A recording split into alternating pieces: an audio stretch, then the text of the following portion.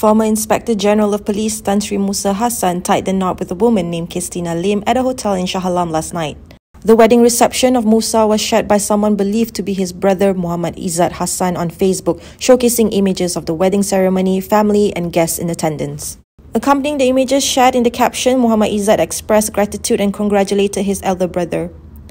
Celebrity preacher Datuk Tuan Asmawi Tuan Umar, together with several of his viewers, also extended their congratulations and best wishes for a lasting marriage for the couple after the wedding was broadcasted in his Facebook Live.